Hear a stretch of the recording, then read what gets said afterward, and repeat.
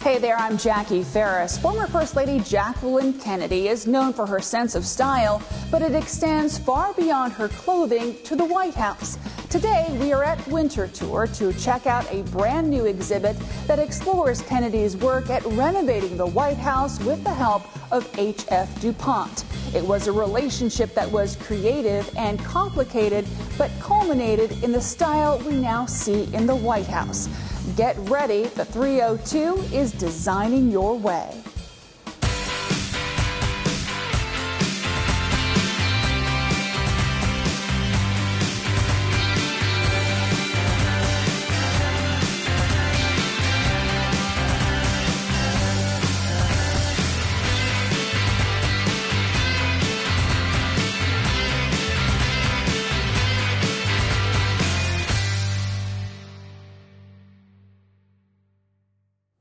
Former First Lady Jackie Kennedy was not only a fashion icon, but she also played a big role in helping the White House become historically significant. Now, there is a brand new exhibit here at Winterthur, and we're going to talk all about it. I'm joined now by Alexandra Deutsch, who is the Director of Collections. Alexandra, thank you so much for joining us. Oh, thank you, Jackie. We are so excited to be here. This is an amazing exhibit that you guys have been working on for a little while, right? We have. We started working on it in 2019, and it was the exhibit that was the obvious thing to do in 2022 because this was the anniversary of her touring Winterthur, and we were such a pivotal place for this conception of how to restore the White House.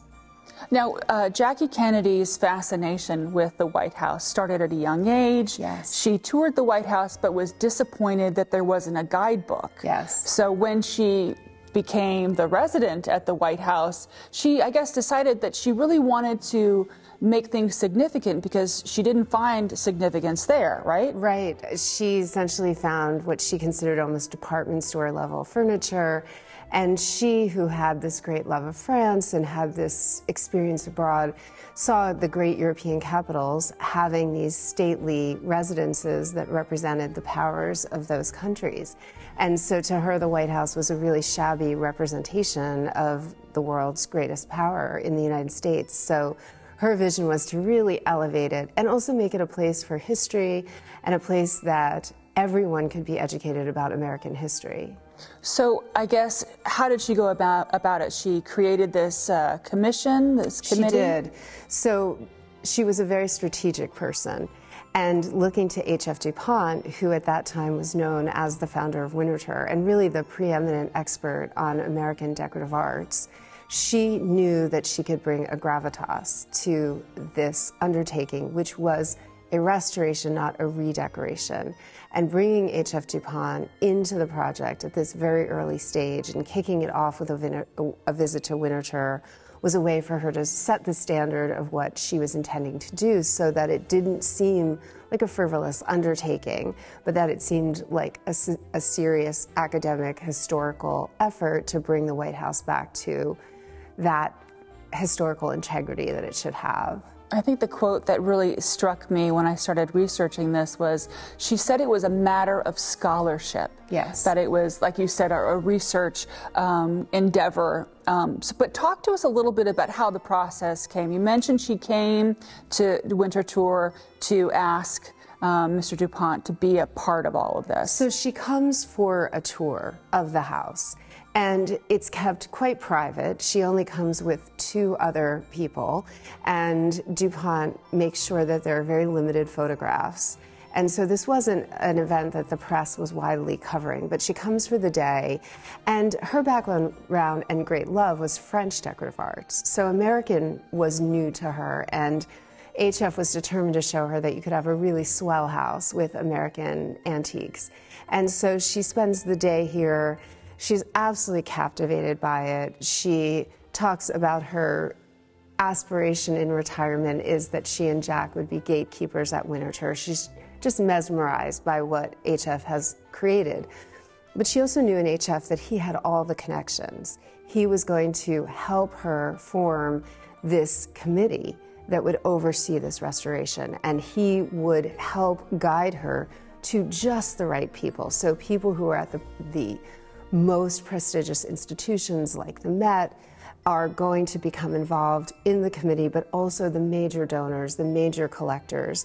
And so he becomes the conduit to assembling this very elite committee that ultimately will be the faces, but will be vetting in various degrees what comes into the White House. So when you take a walk through the exhibit, you see a lot of these artifacts. Can you talk to us a little bit about, you know, what we see? I guess there's like a guest book that she signed here, and there's a picture of her. Yes. So we at Winterthur are very fortunate to have an estate archive that is extensive, and this is the age of paper. So we have the telegrams where H.F. is going back and forth with Jackie, and H.F. is going back and forth with collectors and other people who get involved with the committee, and that is all here. And so in this correspondence, you can really almost step by step retrace the beginnings of the project, H.F.'s role in the project, and we have also borrowed from major institutions like Mount Vernon,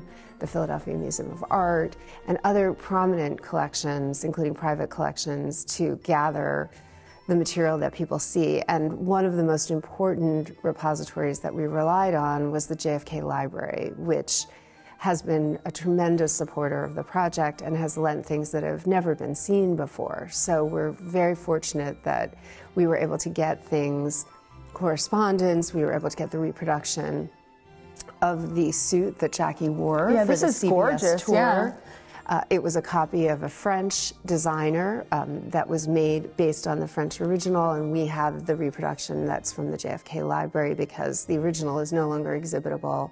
But we really were able to give you a sense of stepping back in time, walking through the project, but also situating Winterthur at the center of what we now know to be how the White House looks. And H.F.'s legacy really is there still in so many of those rooms now that have been kept with this historical integrity because of Jackie's efforts.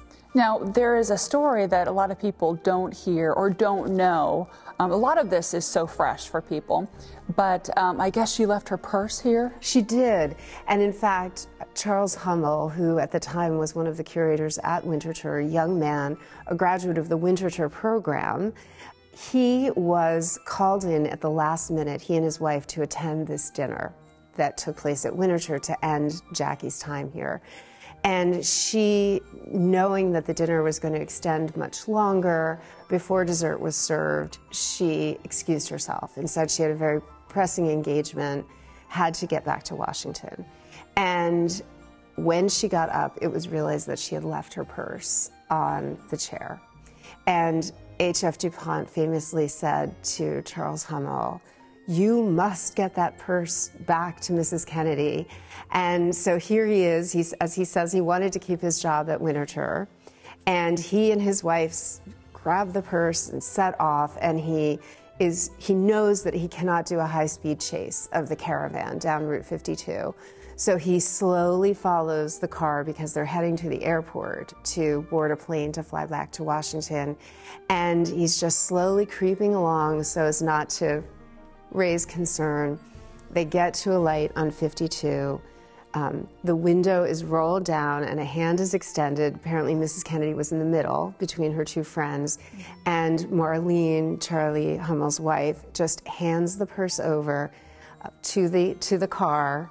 The car speeds off, and that is the story. And Charlie was very much a part of this exhibition, and we even have a film with Charlie talking about the saving of the purse. Fantastic. There's so much to learn, and we're going to hear much more when we return.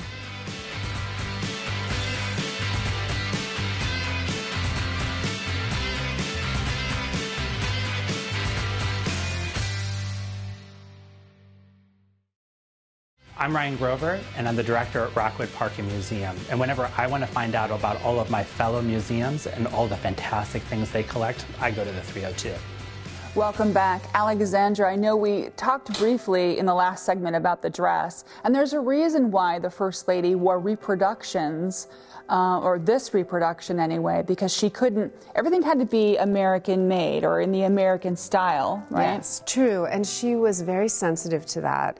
And it really was part of what she wanted to communicate out about the administration. So even when she does the televised CBS tour, it's really interesting to note how she will call out even their glassware on the dinner table made in West Virginia. So very important to her to keep reiterating that this is an American undertaking, whether it was her fashion or redecorating the White House. Now, as part of the exhibit, you have some notes that she made when she was preparing. Can you talk to us a little bit about what she says in the notes? Yes.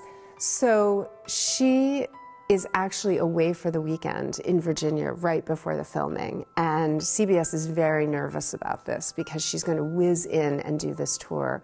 But in typical Jackie fashion, she's meticulously prepared, and she always took notes on these yellow legal pads.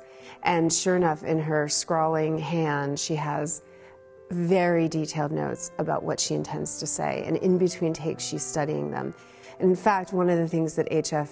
DuPont always said about her, she was an incredible pupil because she provides very accurate information about the makers of the furniture, the history of the furniture, the history of the spaces, and all of that's in the notes. And those notes came from the JFK library on loan to us. So it's very personal because those are the notes you see her in some of the photos studying in between takes. It was really impressive to have her talk about where something came from, like you said, or the person who donated it.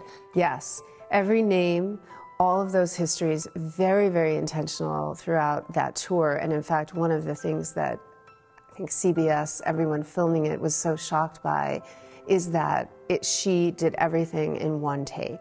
And it's only President Kennedy who comes in at the end and is filmed, who asked to be reshot because, as the story goes, when he saw how beautifully his wife had presented everything, he wasn't pleased with his performance. He felt he seemed too wooden, and she was so at ease when she was talking about everything in the rooms.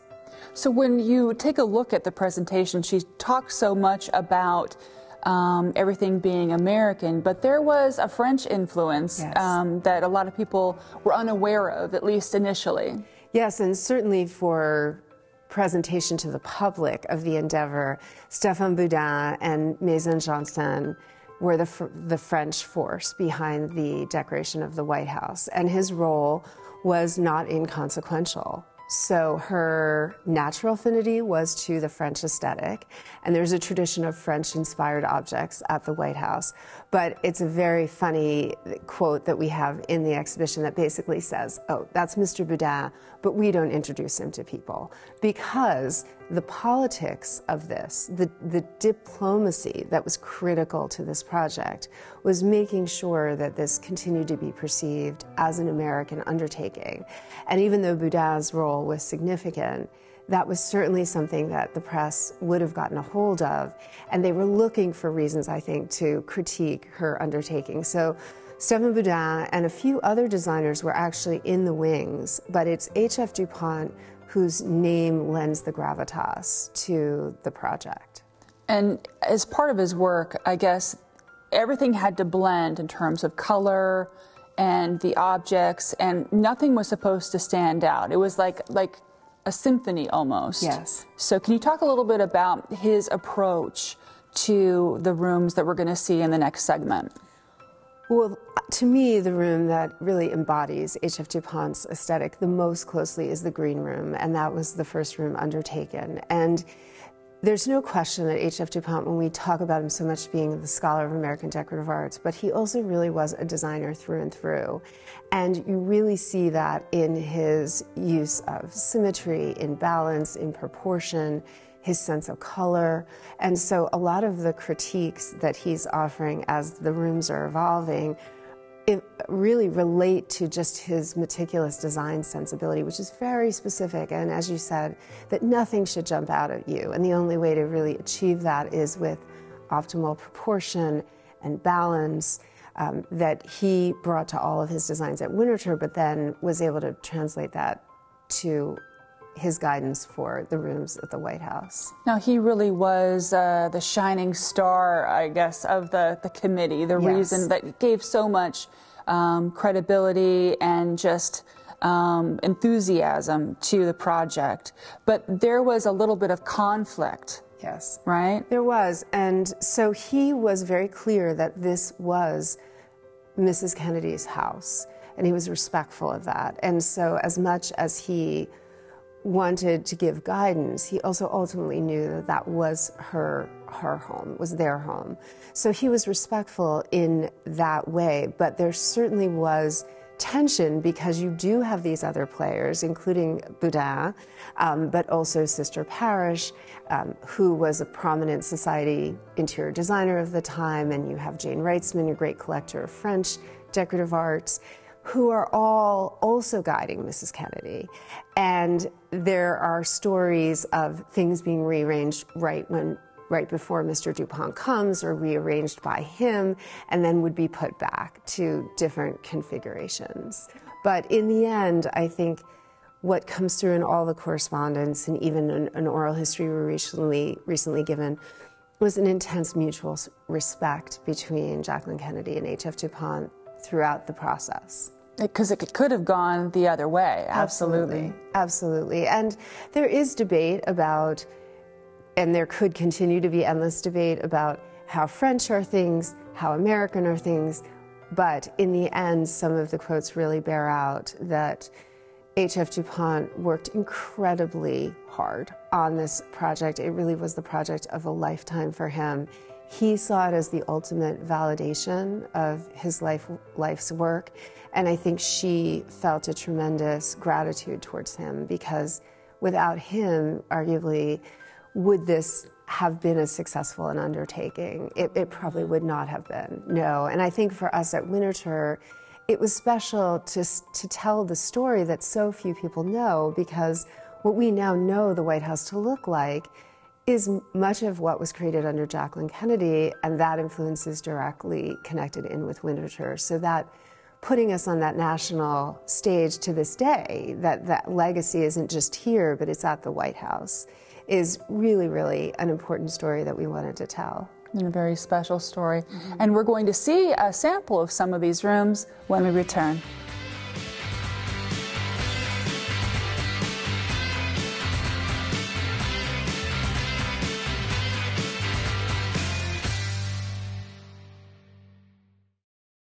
My name is Nick Sarator. I'm the exhibitions director for the Rehoboth Art League, and I love the 302. They bring arts to life.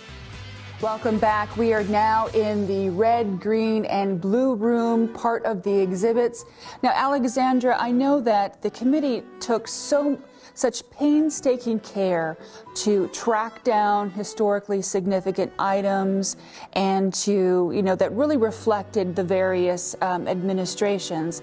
But there's one piece in the green room that they probably were a little sorry that they tracked down. Yes. So when this restoration starts getting attention, the White House is flooded with offers of objects. And at that time, another Winterthur connection is that a recent graduate of Winterthur's graduate program is appointed curator. And Lorraine Waxman Pierce is overseeing this and has a tremendous knowledge, particularly of the French influence in America. So what comes their way is this writing desk that appears to be an iconic Baltimore writing desk with federal style but a French influence, and Jacqueline Kennedy speaks about it extensively in the tour. It's just such a wonderful gift, and if there could be more people giving things like this. And then it's very embarrassing because later it's found to not be to the period. And I will say that it had all the hallmarks of being to the period, including these reverse glass panels that are on it, which Jacqueline Kennedy talks about, and yet it was a mistake, essentially. And it was actually then a political mistake, because now they have to do the PR around this project that's been touted as having such great integrity, and they were duped by a fake. But even H.F. DuPont himself, this is the nature of collecting in the world, and it happens to even some of the greatest collectors. So Mrs. Kennedy wasn't alone in that. I know some of the reproductions are just so good, it's hard to tell. Absolutely, and this reproduction is in a private collection, and it is almost identical to the reproduction that was gifted to the White House. So I wanted to talk to you a little bit about the Red Room. It has a place of significance in that H.F. DuPont collected so many pieces that are on display here every single day, but there was one that he really saw as he really regretted that he didn't bring it into his collection. Yes, there's a very special table that ended up in the Red Room at the White House, and it's the one that got away. And he had tremendous regrets about that. And we had high hopes of getting an exception to the White House policy and actually have that on loan and have it be part of the exhibition. But in large part, thanks to the protections that Jacqueline Kennedy spearheaded, the White House does not lend to any institutions. So we were not able to get the loan of that table. So yet again, H.F. DuPont was disappointed. That table did not get to Winterthur for the show. Now, those protections are to make sure that, as one president goes, they don't take some of the stuff with them, yes. Just to keep the White House museum quality, right? Yes, and to this day, the White House continues to have a curator, and it continues to have an advisory committee that oversees not the private interiors, but the public interiors. And in fact, a lot of the protections that Mrs. Kennedy put into the White House were so necessary because the White House she saw as a child and the White House she moved into was a product of a complete lack of protection for the objects in the White House itself. And so she was finding remarkable objects. In fact, one of them being used as a sawhorse, the marble top had been taken off of it, and finding things scattered hither and yon even that were tremendously significant historic objects that had a history in the White House, but that had just by a past administration just been put in the basement or put in a storage room. And so really to safeguard against that happening and really protect the White House from ever getting to the place it was when she moved into it. Now, I know that she wanted what she created to reflect past administrations, but she felt like it should also be a living sort of thing. Yes. So do presidents since then, do they contribute furniture pieces that are indicative of the era that they served to the White House? To some extent, and it does depend on the rooms. There's a lot more freedoms in the rooms that are the private rooms, but yes, and there is redecoration.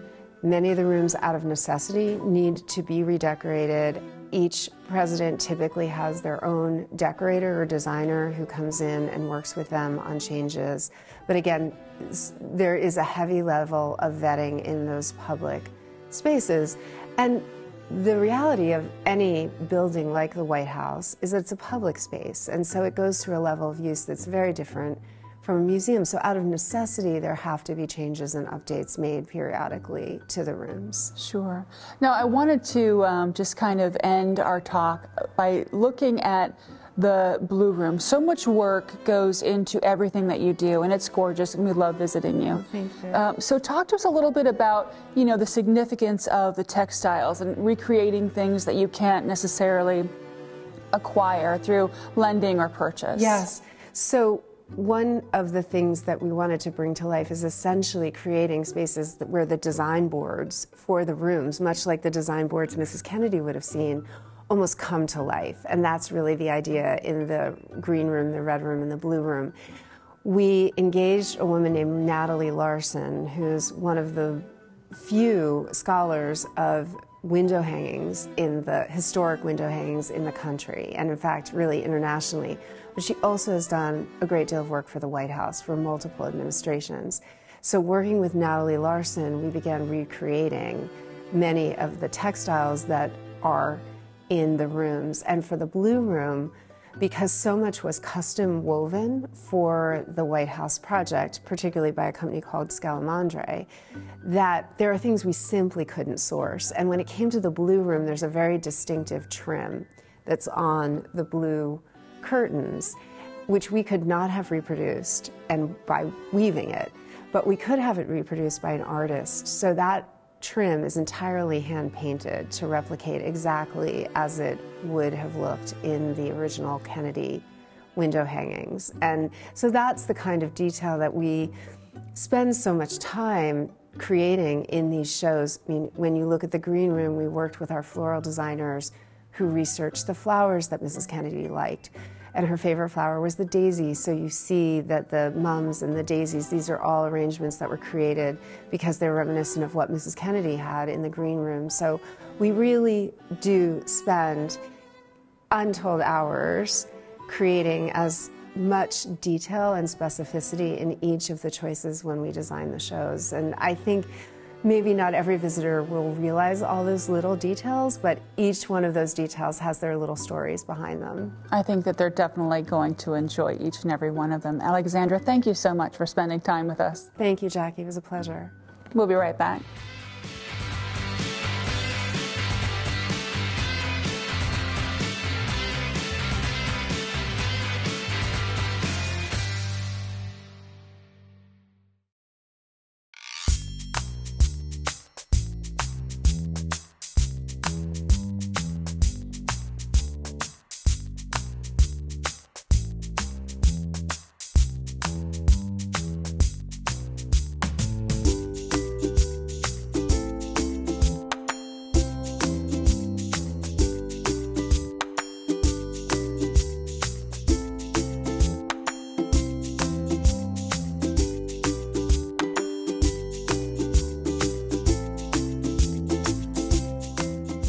For more information on this or any of the wonderful exhibits here at Winterthur, you can visit winterthur.org. That'll do it for this week's episode of The 302. We're going to leave you with some beauty shots of the pond in the glade. Until next time, I'm Jackie Ferris. Tell them you saw it on The 302.